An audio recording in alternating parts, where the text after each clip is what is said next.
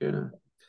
Okay, so thanks again for joining us, Roger. We're going to, in this part, talk about the rise of the super rich and aspects of kind of, I suppose, the more material um, basis from what we've been talking about before in terms of philosophy. So the first couple of slides I put in the lecture here is just to kind of talk a little bit about, the rapid rise of Yeah. income inequality. It's kind of inconceivable how much just wealth the top 0.01% have. Um, and then we can kind of move that, to the number of billionaires. And even this is kind of way dated now. Mm. It, uh, it's, Yes, it's down to 8 now. yeah, I think, yeah, that's the 8 people own as much as the bottom 50% now. So it's just like getting out of control really in terms of wealth. In sociology, now, as you said in the previous part, like we haven't done a great job of, I think, of thinking about the rich, thinking about the privileged. There's lots of reasons for that. I mean, firstly, they won't talk to us, so it's we haven't been able to kind of they hide their lives, and it's very rare that you see good studies of the privileged, done Mm. without kind of doing it through secondary material. But there's other ways of doing it. Certainly the concept of gentrification and stuff like that has been key to think about how this has happened in terms of geography. But what we're talking about here is a little bit beyond the kind of traditional understandings of gentrification, isn't it? Oh, very, very, very, very much so. Although the notion of gentrification often frames these debates. I mean, it's one of the problems with sociology. We want to hang on to these concepts, even if they function as a kind of a fetter to our understanding. Just Yeah. before I talk about gentrification, though, Steve, it's quite interesting development in the UK just recently. You're talking about the super rich not talking to us. Well, they might not talk to us, but actually they know quite a lot of sociology. We've just discovered in the last few weeks that the new CEO of the London Stock Exchange is a sociologist, Right. has a background in sociology. Yeah. And the irony is that they're familiar with all of the stuff from science and technology studies and the performativity of economics, and they're running the stock exchange. Anyway, Yeah. Yeah. the Yeah. point. It's Yeah. not as simple as you might think. You Yeah. know, Yeah. Yeah. everyone is familiar with gentrification. It's a great example of what Giddens used to call a double hermeneutic, something that was devised within the academy, and then it's now ubiquitous. Everyone uses the concept. But in its traditional form, of course, gentrification referred to the displacement essentially of working class populations in situ by the middle classes.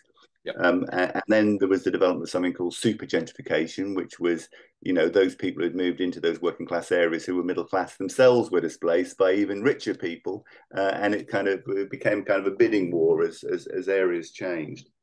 Yep. I'm not saying that's happening, but what we're seeing in recent times in London in particular is something way beyond even super gentrification, to the extent that what do you call it when the gentry themselves are being displaced, Yeah. Yeah. Yeah. Yeah. by new transnational wealth. And it's not that they can't live there. It's not that they can't afford to live there. It's just that they no longer want to live there because of the nature of the wealth that is moving into neighbourhoods. Means that the culture changes quite fundamentally. Yep. Yep. So, what we're going to just got to do is go through a couple of examples of what the kind of super rich are doing in terms of where they want to live, and this kind of also relates to them trying to, escape the material degradation of the planet in terms of, what's actually driven their own wealth. You mentioned seasteading in the Yeah. previous video. Can you tell us a little bit about that? Yeah, well, I mean, it's more of an ideology and a set of visualizations than it is a reality. But it's important politically. It provides a kind of a hyperstition, a kind of a view of what the future might look like, post climate change, and the idea that we might want to think about investing long term, or some people might want to think about investing long term, for a life on the sea. For a water world, if you can remember that old movie. Yep. But the idea that with rising sea levels the super rich might want to think about new architectural forms that take them onto the ocean in a kind of a free market of movement. You all have your own individual module and you can move it around between different clusters. Yep. So not terribly successful in reality, but kind of a vision of what the future might hold, funded by billionaire neo-reactionaries like Peter Thiel and Patrick Friedman. Yeah, and so like again, it does sound like science fiction, but like the iPhone looked a lot like science fiction in my Minority Report, right? These science fiction does affect the imagination of how the future kind of plays out in many ways, and like yeah, this is definitely what like the orientation to the world of these people have is like to both separate themselves from it and protect themselves from the risks that it causes. So the You can seasteading go is back. one. Go on, You can Roger. go back and read some of William Gibson's novels and Neil Yep. Stephenson's novels from the 1990s, which in a sense provide something of a blueprint for the world that we live in now, and the world Yep. that is emerging. I mean, Neil Stephenson's novel Snow Crash, in particular, there's not much in there that he describes that hasn't come to fruition. Yeah, that's right. No, I'd probably add Ballard's '90s novels into that list as well. The Yeah, kind yeah, of forward middle class that and upper middle class that kind of start kind of turning reactionary and violent towards the lower classes. yeah. Yeah. A very, very good Um, example. so yeah, and Will Davis has written a little bit about this, but that's a kind of another kind of visual representation here as well. It's like Yeah, well, it is. It's this idea that the super rich have these secessionary tendencies, and they use architecture and geography in order to bring that about. He has this notion of verticality that even the language that we use, the upper classes and the lower classes, it's built into the way in which we think about the world in terms of hierarchy. But now it's physical. He makes this point that the super rich never seem to be on the same level as the rest of us. They're either in their kind of amazing kind of iceberg houses below us, or they're in their high-rise penthouses, or they're in their helicopters, or they're out at sea on their seasteads or on their super yachts, or now, of course, they're up in space. yeah, But they're never on the same level. They're always managing to use technologies and the vertical aspects of social differentiation to somehow get away from the everyday. yeah, yeah. Again, it kind of makes the kind of the walled city, and that kind of local version of it, just kind of taking it to the next level, isn't it? And like, and to be clear here, that's not a cruise ship. That's someone's home in this imagination, isn't it? It's like that's for like, yeah, that's someone's place that they'll be able to move around in this kind of imaginary future. Yeah. So another version of the kind of after seasteading, there's the Luxified Skies, which is Yeah. again represented here. Can you Yeah, tell us well, about that? this is the really the work of my lovely colleague Steve Graham in his wonderful book Vertical, where he tries to encourage us to think about the city, to think about the urban form, not just as a map, but to think about its volumetric consequences as well, especially in high-rise places like Melbourne would be a very good example. That it's not just patterns of segregation, differentiation across the city; it's up and down in the city as well. And he makes the point that in the 60s and 70s, high-rise housing in particular was really the domain of public housing, of projects and so on. But that became kind of a disaster: poor construction, poor living conditions, and the new high-rise, the new verticality is for the rich. It's the luxified skies, as he calls them. And when you look at Melbourne in particular, when you look at the development of all of those residential towers, you can begin to see that it's becoming like a Southeast Asian city. It's becoming like Singapore or Hong Kong or whatever, where you've got huge differentiation of the development of these new architectural forms, relatively recent architectural forms, homes for the super rich.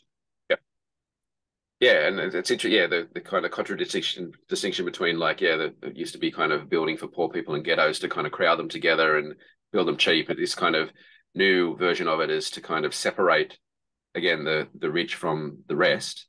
What's interesting here too, though, is like there's limits to this kind of stuff as well, in the sense that for instance, Manhattan is kind of sinking 2 million a year. Thinking, Yeah, yeah, yeah, 2 million a year, and they actually scientists are now saying you can't build any more tall buildings in this place. It's yeah. like not only the sea rising, the ground is sinking because of the weight. So like yeah, and there's a couple of novelists that have written about like cities like that once they do flood and how they'll become these kind of new kind of aqua cities, like with the Yeah. remaining buildings and stuff like that. So there's kind of both a utopian and dystopian version of how this kind of stuff plays out. And it depends, like I suppose, how much money you have in terms of which version you prefer. But yeah, again, the kind of the tensions between those, it's how they play out. Who knows? Yeah, and the But thing again, that I'll go on. Sorry, yeah, I was going to say, I guess the general point though is that the activities of the super rich are changing the architectural forms of the city for all of us. yeah, You don't need to be part of the super rich to see what the super rich are doing within the city in terms of the way in which the built environment is changing in a way that is quite fundamental and is more orientated to their needs than it is to the needs of routine denizens. Yeah, yeah. And the third kind of model of this is actually, rather than building up, it's building down. Yeah. And you've written about the kind of rise of like basement dwellings and multiple stories built underneath kind of what are relatively small kind of townhouse 3-story kind of things in London that end up having like 8, 9, even 10 levels below. Can you tell us about what's going on there? Yeah, well, I mean, I think the 11 story is a bit of a myth from a novel by called Number 11 by yeah, it's a novel, but certainly 3 and 4 story basement digs are quite routine. These things cost millions of quid, but it means that London, for those of you who are familiar with it, you know, the wealth in the city tends to be in some of the core areas, and many of the buildings there, you know, which are Victorian and Edwardian, are listed. You can't do anything to the actual look of them. But if you own the property, you do own all of the land underneath it. So if you want to expand, rather than going out or up, people have been going down, and they've been building, you know, some quite amazing constructions. You know, swimming pools with beaches, panic rooms, art galleries, God knows what, using new mining technologies under the city. I mean, they're not all on a huge scale, but in the research that we carried out, we found almost 8,000 of these things built within the last decade. Some of them on a huge scale, some of them more mundane, but nevertheless, huge volumes of soil have been taken out of from under London in order to generate these new spaces for very, very wealthy people. Yeah. And is it true that what's happening too, that's if someone, you know, there's neighbors and someone will start building down and they'll encroach underneath the place next door, and there becomes this kind of political tussle about who owns the earth underneath your property? Well, some of the papers that we've written have been about those sorts of conflicts. You know, you live next door to some of these super rich people who start digging away, and you know, your life is hell for 2 or 3 years, and indeed, in some infamous instances, we've had collapses. Right, you know, it's quite amusing for many of us to look at the super rich fighting against each other, but yeah, this has been an example of the sort of displacement that I was talking about, where it's not super gentrification, it's where some very, very wealthy members of the existing gentry who have lived in central London for years suddenly have someone buy the house next door, and they're then subject to 2 or 3 years of digging and dust and vibration, and they want to get the hell out of there because that's not a sort of a world that they want to live in. Yep. So these sorts of processes have been, you know, big stories here, and lots of celebrities have featured, because unfortunately these big basement things are tanked, and as climate change occurs and we get these flash floods, the water's got nowhere to go other than into the basement. So we've got some very interesting instances of people being washed out. Some very, very affluent and very famous people have experienced this in the last few years. Interesting. Okay, so we've spent I set up the first lecture, part of the lecture, to talk about examples of what's going on, and that kind of, you know, perverse gentrification, for want of a better way to call it. So in other parts of your work, you've looked at the way that data is being gathered about us plebs, the non-super rich, particularly to serve the business interests of multinational corporations. The book, you've done the predictive postcode, and you're doing new work about rental markets, about the way that data is being used to manipulate those and manipulate who gets the house in terms of the very competitive rental market going on. So can you just broadly tell us a little bit about that work? And I suppose we're getting to the end of the course here. We've spoken a lot about technology and new work and stuff like that throughout it. How data itself is very much a key to the future of the way we live. Well, it's the new oil, really, I suppose, you know, in terms of what drives the economy now. I mean, the technology that we were particularly interested in is something called geodemographics, which used to be based upon where you lived. A whole bunch of data about where you live was collected, put into a big statistical pot, and put into a classification. And one of the reasons we used it for our work on the super rich is because, as you say, they're not willing to talk to us often, but they can't escape this technology. It's not just the plebs who are subject to this. You can actually begin to identify the streets and the parts of cities where these people occupy the space. But what I should say, Steve, is this is kind of old technology now. What's happened is that data on where you live has shifted away to data on where you go, and the ubiquity of mobile phones in particular, and the way in which all of our social media and all of our activities is something we carry in our pocket. We can no longer think of those things as phones. They're surveillance machines. I mean, it's very convenient, but you can see where people go. You don't even need to know where they live, because you know that there's a certain spot in the city where the phone will rest for 6 or 7 hours every night, and you know where they are in space, where people are in space. So the mobile phone is this kind of data sucking device that has data on your musical tastes, on where you go, what you're spending your money on. And that data is now routinely kind of analyzed almost in real time. You're kind of mapping out the city for these commercial organizations, and you're increasingly being targeted within space in ways that I think we're only just beginning to understand. So it maps out the city, geographically, it maps out the city where people live, and these data is gathered into these kind of clusters here that describe various parts of the city. But it also maps out a self as well, doesn't it? Oh, absolutely. I mean, yeah. The impact of these technologies is impacting on your risks or your chances in all different sorts of domains. You'll be, based upon where you move with your phone and what's on your phone, you'll be put into a statistical cluster, quite a nuanced statistical cluster, that will be used to make calculations about insurance, credit, the likelihood of voting in certain sorts of ways. These technologies are frighteningly predictive. And actually, in a sense of the sort of the, not the embodiment, but the kind of scary sense that we all feel that we're autonomous and that we have choice and that we're all unique individuals. But actually, this technology suggests otherwise. That just where you move and what you have on your phone is frighteningly predictive, and it's actually very, very difficult to think about kind of stratagems by which you can avoid not using these mobile devices, which themselves kind of recursively classify you, and then in a kind of recursive loop come back to present you with a set of affordances in relation to the access that you have to a whole set of resources. So certainly, like in that Borgesian sense, taste classifiers. Are you getting to the, and you know, the extension as classifier is a classifier, but the classifier here is a inanimate kind of piece of technology sending information to a company that then classifies you. Yeah. Well, and what is that company? What is that technology? It's a machine. Increasingly, it's AI or machine learning. So even the people who wrote the original code don't know what the means are by which people come to be classified. It's driven by what works. So if the classification is useful in predicting what you do, how you vote, where you go, what you buy, that's what they're interested in.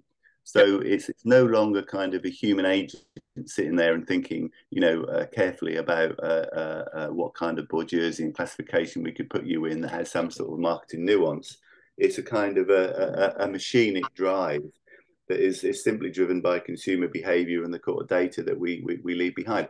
Comes back to that question about the socialist calculation problem again. It's not necessarily about price data. We have real-time data on where people are, what they're consuming, where they're going, which is a new world. It seems to me we have this kind of real-time monitoring. It's the first time that we've been metricized as humans, and the consequences of that are profound. I think back in the day it was a slower process. It would be used for planning and it would be used to decide where you're going to locate certain services.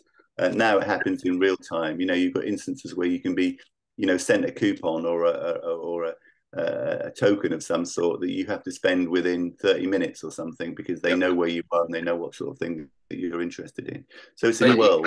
So you kind of there's a kind of connotations here, like in like, you know, Western white countries, we're kind of concerned about China's social credit system, but like in essence, this seems to be happening behind our backs anyway. Yeah, no, absolutely. I mean, this is exactly it's a shift away from financial credit scoring to social credit scoring. And the thing is, we don't know what we should be doing to improve our score because nobody knows, because the machine tells them. But actually, in the future, you know, it's, you know, go back and watch Black Mirror. Go back and watch fantastic episode where in a sense, Facebook escapes and your day-to-day activities are kind of constantly rated. We're there already, and we're there in a far more profound sense. So what you're listening to on Spotify, could in the future come back to bite you, because if there is some kind of relationship between the sorts of genre of music that you like and your ability to pay the rent for reasons that people aren't aware of, it will have consequences. So you might end up with a poor credit score without really understanding what it is that you've done in the past that's going to open up access to a whole range of activities in the future. Yep. Gee, so do you think we'll get to the point for like, and when we're running out of time, this will be the last thing I'll ask you is like, if even like you might have similar credentials, similar wealth, live in a similar place, but your actual cultural tastes will rank you differently to where you may pay different amounts for insurance or something compared on that kind of thing? I think so. If it's predictive of things that will generate value for them. But I think what we'll see is a shift away just from individual characteristics to characteristics of households and families increasingly. It's not just the risk associated with you as an individual. It'll be related to what your parents do, what your grandparents do, what your brother and sister do, in terms of thinking about, what Lisa Atkins calls in her work, the Minskyan household, the idea that increasingly households function as businesses, and the risk associated with you as an individual is now kind of contextualized by all of that data as well. You might have exactly the same characteristics, but if you've got grandparents who have got a lot of equity in their home and someone else hasn't, then you're going to have a better chance of actually accessing a mortgage or accessing a particular rental property. So the data essentially calcifies cultural capital into a predictive sense. That's in the past only been done through judgment and other people kind of doing it through social capital. Now it's happening through data. It's becoming ontological. I mean, in a sense, that your cultural tastes and preferences will quite quickly be presented as a set of affordances, a set of material affordances based upon your tastes and preferences, and it will be sold as consumer choice. But actually, it will be a recursive loop driven by the market, operationalized through these metrics, and very few people will understand the means by which these predictive analytics work. Okay, Roger, thanks a lot. We've come quickly running out of time. Thanks again for joining us today. I'll stop the recording there. My pleasure, and I hope it's been of some use. Yes, yeah, thanks.